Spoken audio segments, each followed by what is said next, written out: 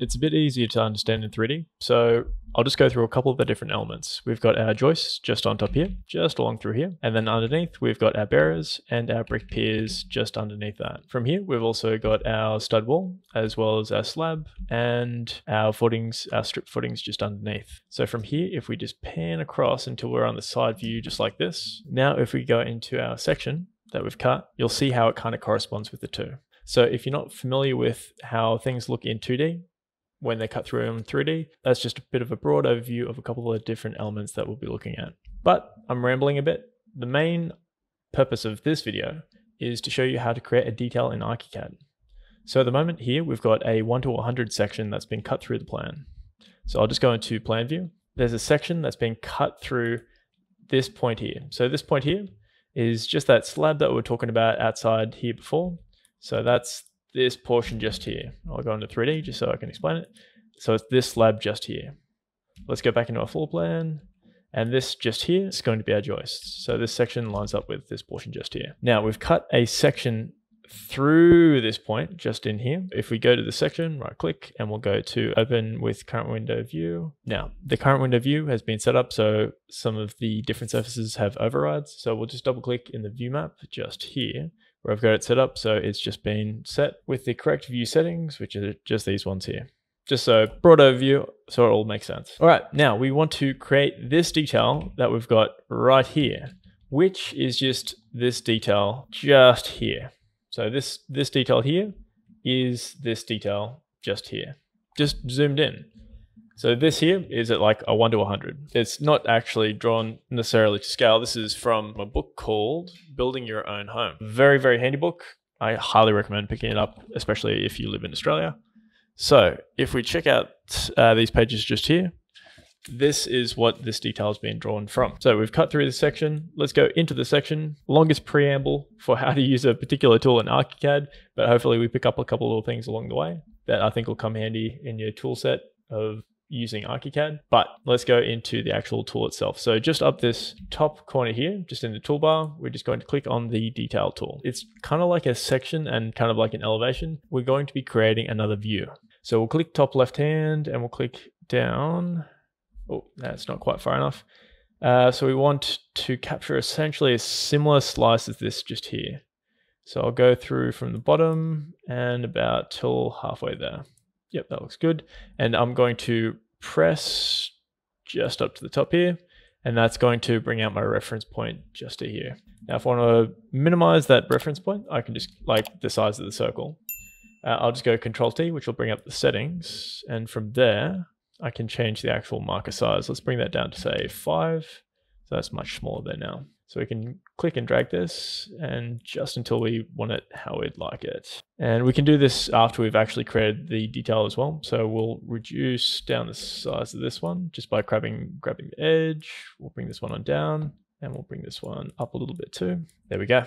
So we now have our detail created, but you won't be able to find it in your view map. What you'll need to do is you'll need to go into your project map. Then in underneath details, just in here, we'll go to detailing and we'll go detail drawing. This one just here. So this is a detail of what we've just drawn over before. And because this is a detail, all of these elements in here are all lines and fills.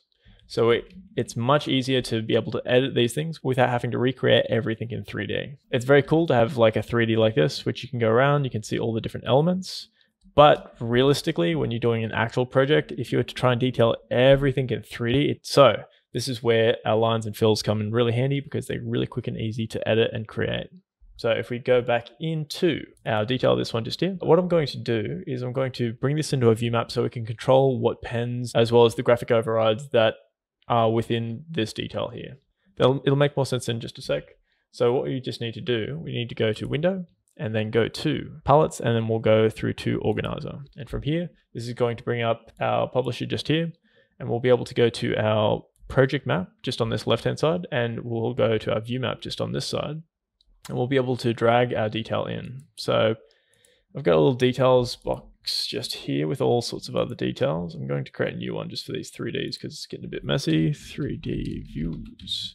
This is from a previous project. and one that we did some cool old rustic buildings. That was a bit of fun. So I'll just organize those in there at the moment. So I'm going to minimize this. Oh, we've got other 3D views. This needs a little bit of sort, but that's all right. Details just in through here. So we're going to click and drag this one in until it's at the top of the list. And if we double click on that one, then yep, it's going to be to this here. So if I go to the floor plan and then I say double click on this detail just over here, we'll always know where this one's going to be, and we'll be able to adjust which pens and which graphic overrides if we go to the view settings and change them from here. Now with details, actually you don't have graphic overrides, but we've still got, say, things like our pen set that we can manipulate. So we'll just go, okay, as well as the scale. Scale is very, very important because that's one of the primary reasons why we want to be able to do a detail. So we can blow the drawing up to a larger size. So we'll just go okay.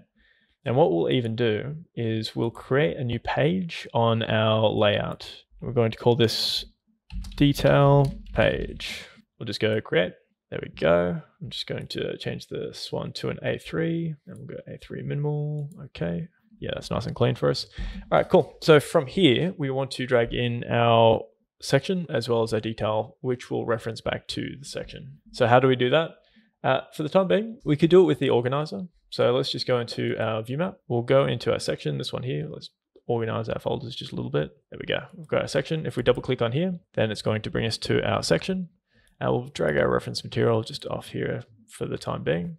Come back on over. So this is our section. Let's go back to our layout and we'll click on our view map, this one just here. Now, this might get all a little bit confusing. Don't worry. I'll go over a few things just to kind of break it down just really quick.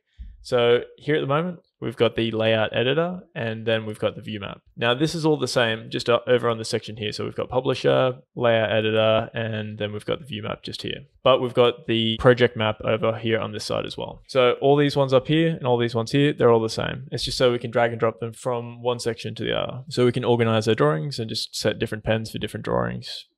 Nothing to worry about too much at the moment. Let's just get back into actually chucking these things onto the page. So let's grab the building section. We'll drag and drop it on. Hey, there we go. Now this one's at 1 to 100. It's quite small on our page here at the moment. So let's just fit this to the rest of the drawing. There we go. And next up, let's drag and drop our detail. So just in our detail, we'll click and drag this one on over.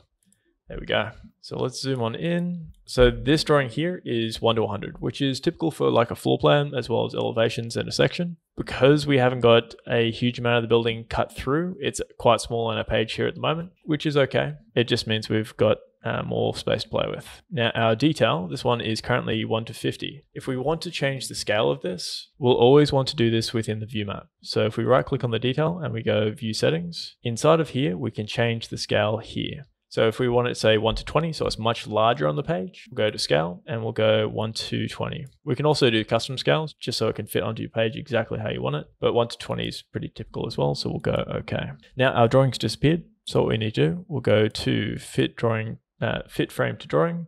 We'll double click our middle mouse button and they'll show us where it's popped up. So we'll grab this one, we'll drag it on down. Now this little marker just underneath here is the name of the drawing. So what we can do, we can drag this one on up, and this is an automatic drawing title. So we'll bring this one up to here, and this will mention the name of the detail. So this one here, if we changed the name within here, so we renamed this from detail to concrete slab and subfloor detail, we can click OK. And from here, it'll change our drawing title just underneath here. Now, if it's too big, what we could do, we could either rename it or we'll go into our settings and we'll go to our drawing title, and just down the bottom here, we'll go all the way to the left-hand side, or we could just go into here and go positioning, and we'll make this one just a little bit larger. So we'll go 1, say 30. We'll go OK.